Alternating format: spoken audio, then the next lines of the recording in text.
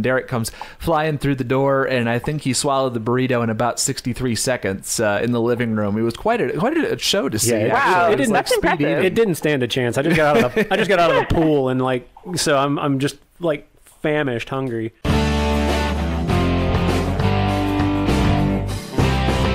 Welcome to the Lost in Transition podcast. I'm your host, Chris Gerard.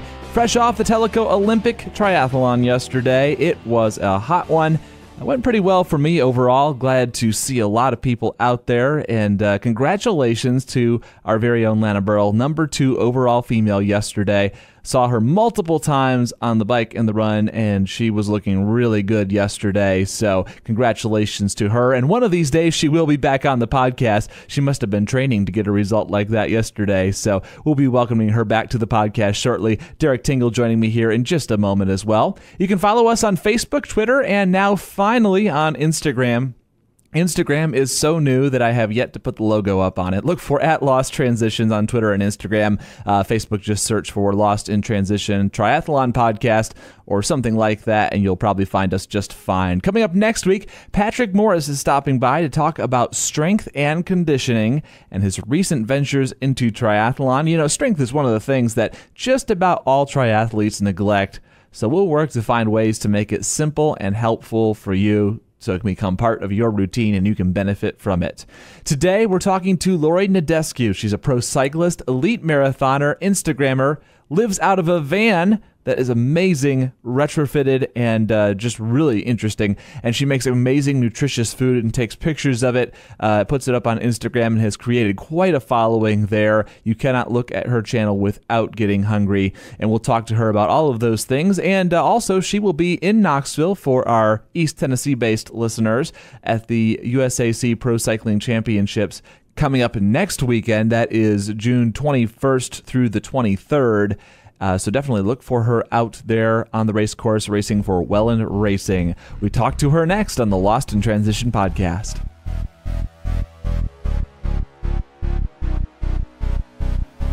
Lori Nedescu is a sports dietitian. She holds a master's degree in human nutrition and certification as a specialist in sports nutrition with over 9 years experience in the wellness, fitness, and athletic style realm. She travels the world as an elite athlete and showcases her experiences through informative stories and eye-catching photography. She joins us on the podcast tonight. Lori, welcome to Lost in Transition. Hey, thanks. Super happy to be here.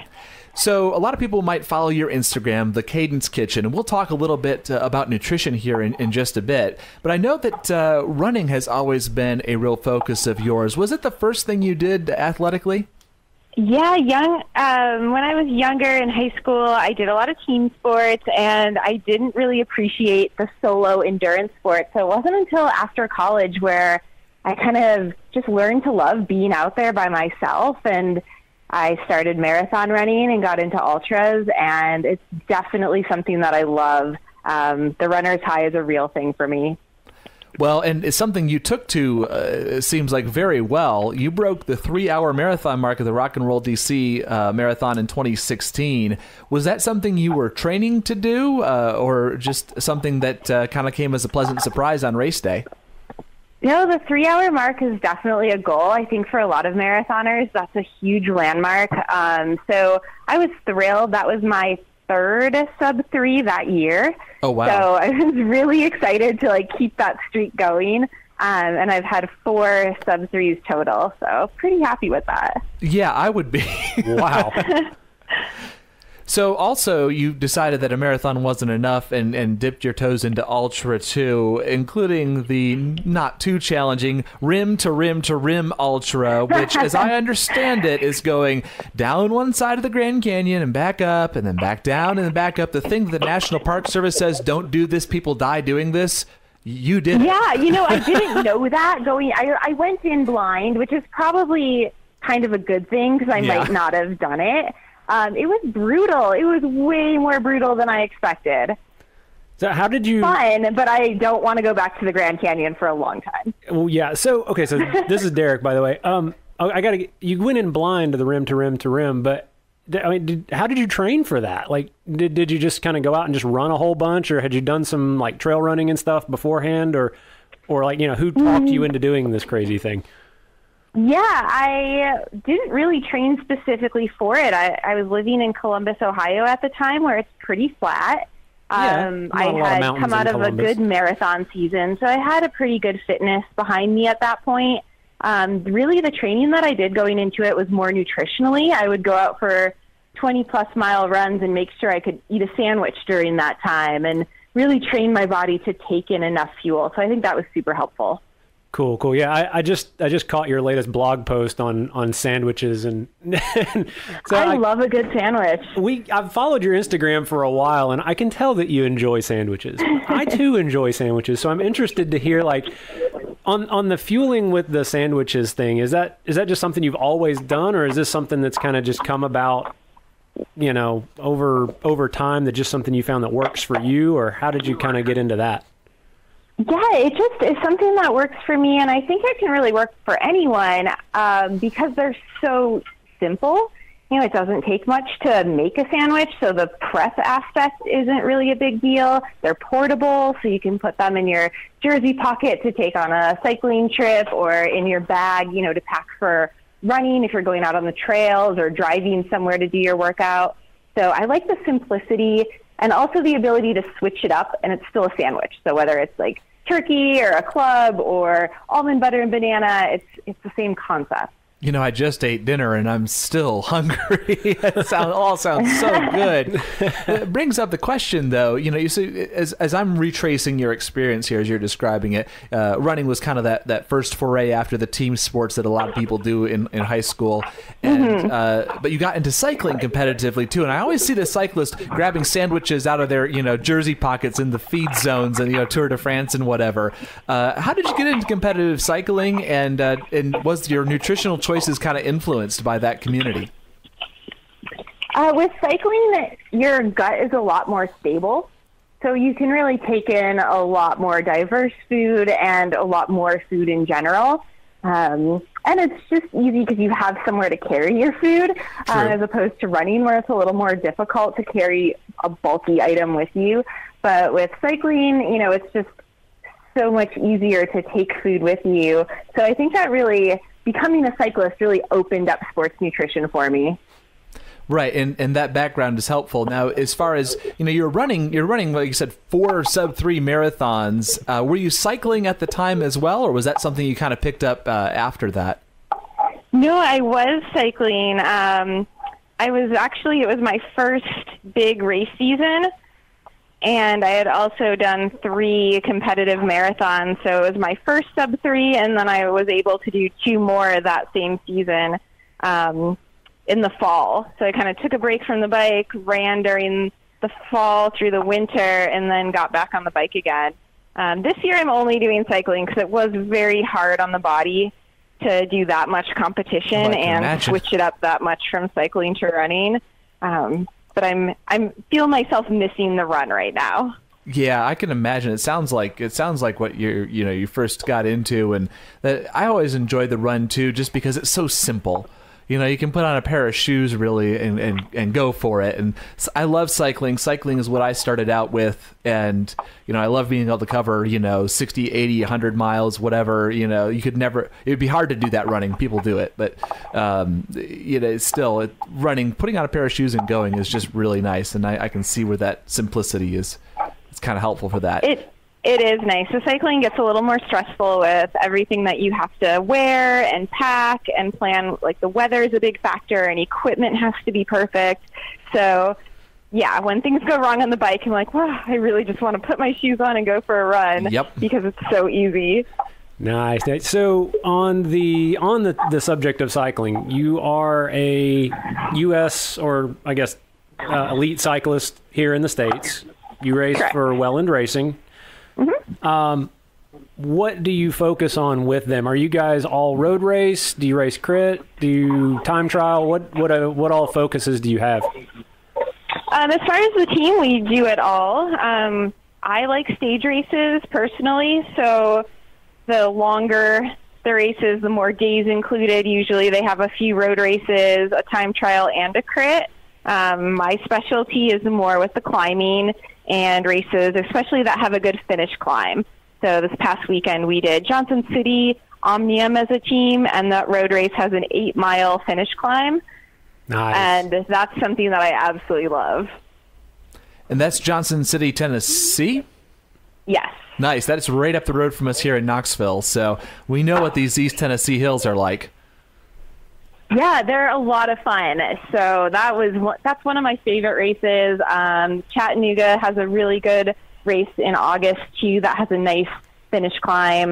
Those are some of my favorites. Oh, and Chattanooga is like the regional hub for biking around here, both mountain It's a gorgeous and road. area. It's just they've outdone themselves in that. Of course, Knoxville hosting the USA Cycling Championships coming up here on June. Just a couple weeks away. I want to say 20th and 21st, but I'm pretty sure that was last year's date. So do not quote me on that. So I was just up there on Monday doing the hill. There's like a 2-minute power climb in that course. So I was doing some hill repeats on it, and it is a leg burner. Nice. It's a beast, isn't it? It's tough. I mean, it is steep and fast. Is that the Newbert Springs Hill, or was that from last year? Sherrod? Yeah, Sherrod. Oh, yeah. You know it. Sherrod's awful. Right. It's really, really There's terrible. really no shortage of awful times. hills around 9 here. times. Oh, wow. Good for you. That's messed up. It'll be fun. Oh, yeah, absolutely. So I guess another question I have for you then is, does your team fuel like you? Have you had any influence on the way that the team races and the way that the team fuels? Or are they still all like chugging gels and carbs and everything like that while you're eating sandwiches on the bike? No, I definitely have an influence, which is great. They ask me a lot of questions. They know I'm a good resource for that kind of information. And when I get to stay with the team, I definitely do some cooking. So we had some good macro bowls last night when I was staying with a couple of my teammates, and I am cooking dinner right now for one of them. So they like to eat like me. Nice. What's for dinner? Sprouted brown rice with some zucchini, roasted chicken, and salad greens. Nice. That sounds good. Yeah. Sounds much Pretty better. tasty. Sounds much better than my burrito that I had a little bit ago. Okay, so I'm going to tell the backstory of the burrito now. So we're recording at the studio in my house, and Derek comes flying through the door, and I think he swallowed the burrito in about 63 seconds in the living room. It was quite a show to see. Yeah, wow, It was that's speed impressive. eating. It didn't stand a chance. I just got out of the pool and so I'm just famished, hungry. Swimming's one of the. You've done some swimming, right? You've done some tri, right? I have, and I don't because I hate the swim so much. Because I can't Thank really goodness. swim. I just sink. It's a problem. But you know how it's you get out of the pool and you immediately want to eat everything in sight. I can get off the bike and I can be okay for a few minutes, but I get out of the pool and it's just anything that I see I want to eat. It's awful. Yeah, I think it has something to do with the position that the stomach is in, and it just kind of throws things off. Yeah, maybe. But that burrito didn't stand a bit of a chance with me. It was gone. And then, so I got to ask too. You talk about staying with the team. One of the things that you are big on. You live out of a van most of the time when you race, right? Yeah, I mean, in order to travel around and get to all the races that I want to do, I pack up, load up a van, and I sleep in that. And yeah, I get to go ride across the United States. That's awesome. So actually, that one of the first things I caught from you on the Instagram feed was you did a little video where you just did a fast forward of packing the van. And I was mesmerized by this, how you fit all that stuff in the tiny little van. It's just amazing to me. How long did it take you to get this going and figure out that you got the system down? I mean, it's awesome. Yeah, it took a little bit of practice. The first trip I did was definitely a learning experience. And from there, I just kind of you learn quick because it's such a small space. So if things aren't super efficiently packed and everything has to be where you can grab it when you need it.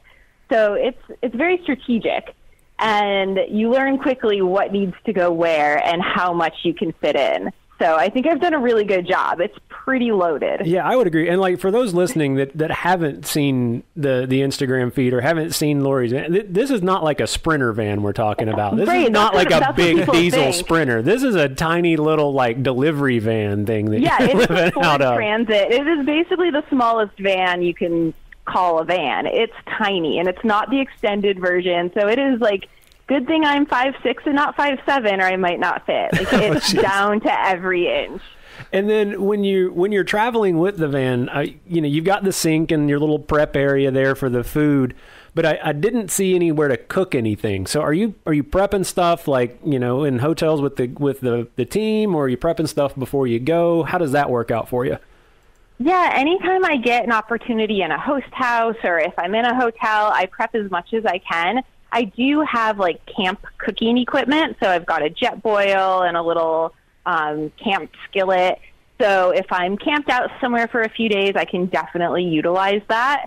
Otherwise, I try to keep it pretty simple. There's a lot of granola and sandwiches and, soup and protein shakes and bars, because every time you cook, there's also a lot of dishes involved. So everything becomes a process. Gotcha. And the reason I'm kind of probing into all this is because I started last year basically like car camping for a lot of the off-road, the Xterra stuff, and even some of the road stuff. I've got a roof tent on the Forerunner, and so I'm kind of doing the same thing, just not quite to the extent that you're doing, and not nearly to the duration that you're doing. I'm doing like 1 or 2 nights maybe. But are you, when you find out where you're staying, are you staying like campgrounds, or are you doing just like Walmart parking lots, or how does that work? Mostly it's parking lots, because a lot of the times I'm point to point, trying to get from one race to the next race. And like the last block I did, going from Alabama to Arkansas to New Mexico to California, all in 4 weeks. So you're really, it was rough, and you're going from point to point and putting a lot of miles in. So it was parking lots. Usually Whole Foods is my parking lot of choice. There you go. They've got Wi-Fi. It's usually a safe parking lot. Starbucks works sometimes. Welcome centers are good too. If I have a little bit of extra time and can really like spend time in one area, I was in Killington last summer for Green Mountain and Killington Stage Race. So there it was a campsite, which was really fun. It's always nice to stay put for a few days. Yeah, I can imagine. And it makes me wonder, so you talked about 4 weeks on the road. What's your longest stretch that you've gone without a traditional house and a traditional bed? I think 5 nights, which is rough. Okay. Like 5 nights is a good stretch. I don't think I could go more than that because things get dirty and grimy, and it's nice to have the comfort of a home. Oh, certainly. I can imagine. But for getting you through those short stretches and place to place, that's a really ingenious solution. And I know that I had read that your dad did a lot of the retrofitting on that. How all did the van, I guess, start, even the idea for it for that matter, and then what kind of improvements were made to make it livable as it is? Yeah, he did so much of the work. My dad and my boyfriend really worked on it. I just kind of directed and was like, I have 2 bikes, I need to sleep, and kind of pointed to how I needed to live life and how that would work for me. And they put it together and did the wiring. So we took the bike clamps, I guess you'd say, off a car rack, off a roof rack, and secured those onto like a shelf in the van, so there's storage underneath. I can hold my TT bike and my road bike. There's a cooler that can plug in to the solar power that I have, which is amazing because I can charge my computer because I'm working on the road. So I've got to be able to have a phone and have a computer and plug in the cooler and have cold food. The pump sink is really essential for being able just to brush my teeth and wash some dishes. I've washed clothes in it, so comes in very handy. And then just like the extra storage of the shelf unit and some extra netting, magnets, kind of utilizing all the space that I can.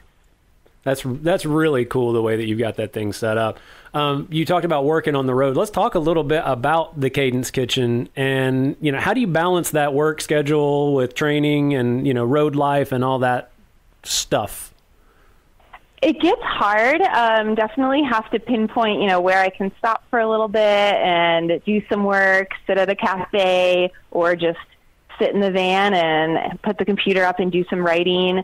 When I'm home, I definitely do as much content as I can, take a lot of photos, get as many articles, like at least half written, so I have things to pull from, and the work seems less stressful when I'm on the go if it's already started.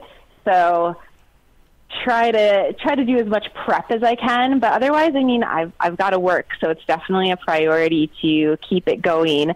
But the journey really fuels it, so it kind of transforms the story of the Cadence Kitchen, the Instagram feed, the posts that I blog about, the recipes. You know, during the winter when I'm at home are a lot more in-depth for a normal kitchen, and when I'm on the road, it's kind of like, here's how to throw the sandwich together or the salad together super quickly, which is kind of fun. It gives it a different content and, you know, just a different interest level. Yeah, definitely.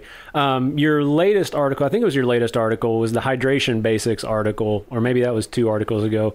But that obviously seems very well timed, being as it's now summer. And here in East Tennessee, we skipped spring entirely. I think we had a day or two at most of actual real spring, and then it went straight to 1,000,000% humidity and like 90 degrees.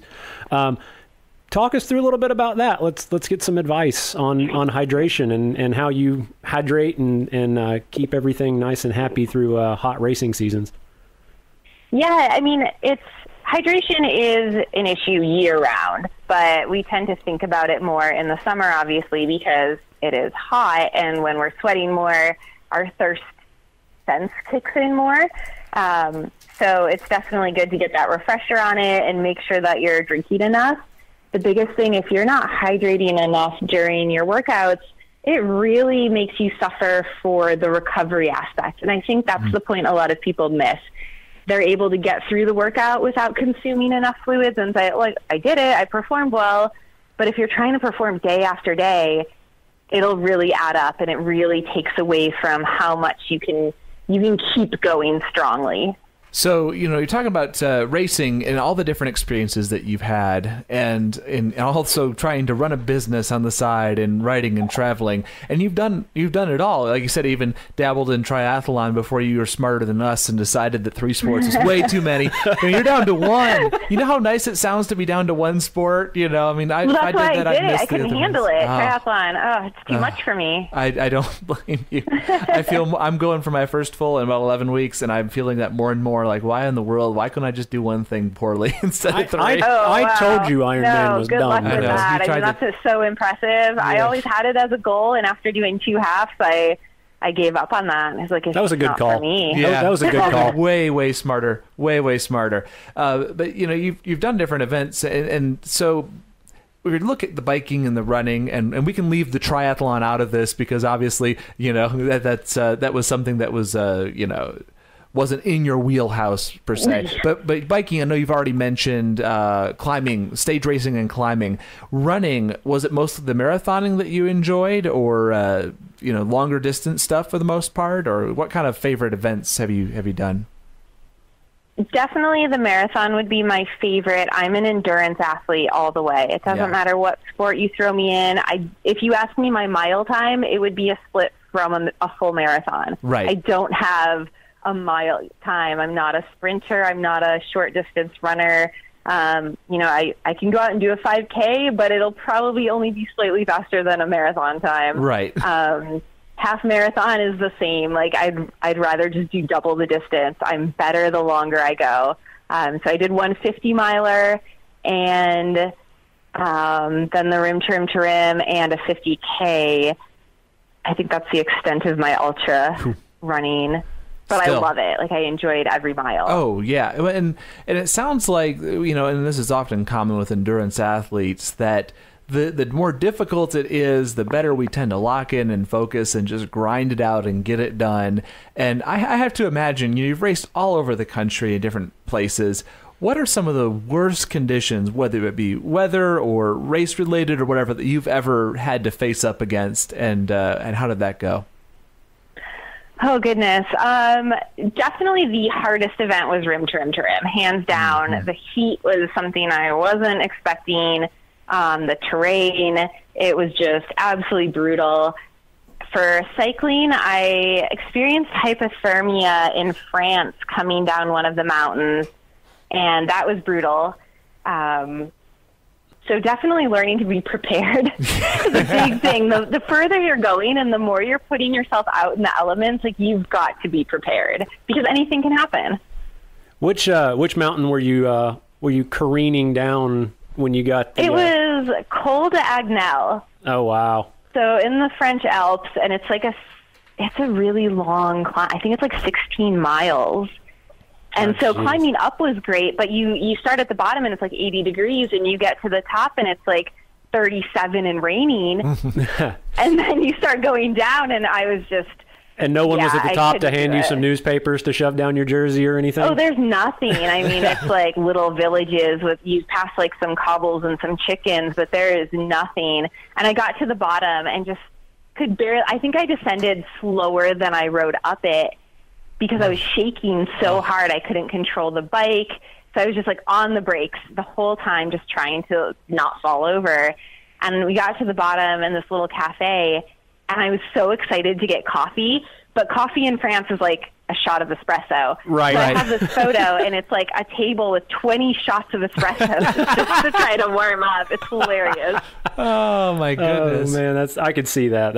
Oh, gosh. I don't envy that at all, but I do envy the riding over there, because that's one of the things I want to go so bad. Oh, it's gorgeous. The best riding I've ever done. Yeah, I definitely want to get over there and try some of those climbs. 'Cause I enjoy climbing. I mean, it's one of those things. I'm not that good at it. Like, I mean, I'm not a power climber, but I do enjoy it. You know, it's one of those things. It's just such an accomplishment when you get to the top of a big climb, and you can just sit there and kind of go, yeah, I did that. You know, I love that. And I think the epic switchbacks in some of the Alps and, you know, in the Pyrenees and stuff over there would just be amazing to do. Yeah, and it's nice. Like, I love the longer the climb, the better, because you can just settle into your rhythm and just grind it out. And I started riding a bike as cross-training to running when I lived in Florida, and we didn't have hills. And I remember the first hill was like a baby hill. It was nothing. And I was complaining so much. I was whining. I was like, what? I have to shift. Like, what is this? And I was riding next to a former pro that happened to be on the ride, and he's like, you know, the faster you get to the top, the faster it's over. And I will never forget those words. And every time I go to do a climb, I'm like, the faster I get up it's done. So words to live by, just get it done. Right, definitely. But that's really, really cool. So as far as we've talked about your racing experience, we've talked about the Cadence Kitchen, we've talked about running. Anything else out there that you want people to know about you that's just, you know, hey, this is who I am, this is what I do, you know, shine on. Tell us a little bit, you know, why people should follow you and go from there. Yeah, you know, the Cadence Kitchen was started as just kind of a way to showcase a high cadence lifestyle and to have good energy and performance, and whether that's doing a, you know, CrossFit class or cycling 100 miles or whatever it may be that, you know, you're into, it's good to fuel your body to be able to accomplish those things. And I will just love showcasing that in a fun way and in a way that's doable and approachable. And it's great, and it fuels me. So it's not just like me putting the information out there, but the Instagram account and the social media aspect has been really awesome for my personal journey, because people will reach out wherever I am along the way and say, hey, try this restaurant, or there's this hill to go climb, or people will comment like, oh, you inspired me to do such and such, or I ordered this product and love it. So it really goes both ways, and I think that's what keeps it going and keeps it super fun on my end. And it's just, you know, it's my passion. It's what I do. It's very authentic. So it's not like just an Instagram account. Like, this is my real life. This is how I really believe you should eat to be fit and to be healthy and well. And I want to inspire you to do that. So it's a really fun process and journey. And your description of the foods and pictures of them are just absolutely, it makes me want to eat way more than I should. You've got to have the photo. Like, that's you know, what I learned early on. Like, a good photo is key. It makes all the difference, and people can follow you on your Instagram account for all of that, and also at, is it thecadencekitchen.com? Correct. Perfect. And what's coming up on your race schedule for 2018? What's the next big thing for you, or what are you going for as your kind of A race for this year, if you've got one? I'm headed to D.C. tomorrow to do the Armed Forces Classic over the weekend, which is not an A race for me, but I'll be helping out my team. It's a crit race Saturday and Sunday. But the next big thing for me, and really my key event, will be Pro Nats in Knoxville. Awesome. So I'll be down there at the road race, and I'm really excited for it. Well, you know, if we would have just waited a couple weeks, we could have done this live, but that's okay. Right? We'll be looking forward to seeing you, and all of our Knoxville area listeners, be sure to come out and check out the USAT Pro Nationals here in Knoxville and cheer on Lori and everyone else.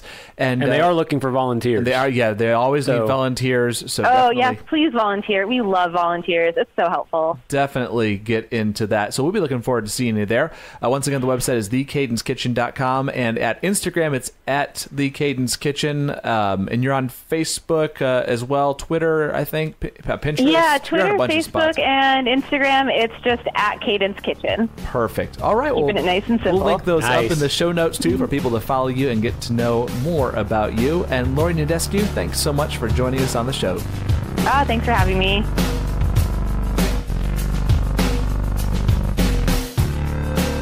Our thanks again to Lori Nedescu, and be sure to cheer her on at the USAC Nationals coming up the weekend after next here in Knoxville if you're going to be in the area. And we've linked up all of her social media and websites from the show notes at our website, losttransition.com. Go on over there and check out all the show notes and past episodes. You can subscribe, rate, and review in many different places, and we do love those ratings and reviews as they come in. Just helps us reach more people out there and makes the hard work pay off for us. We really appreciate when you do that. You can follow us on Facebook, Twitter, and Instagram. As soon as I finish recording this, I'm going to put a logo at least on our Instagram page so we look a little more legit.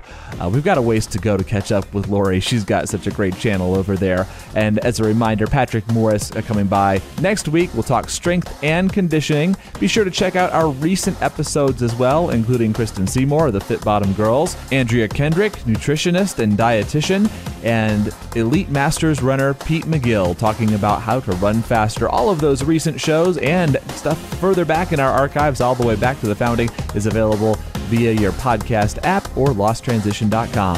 For Derek Tingle, I'm Chris Gerard. Until next time, may all your transitions be smooth.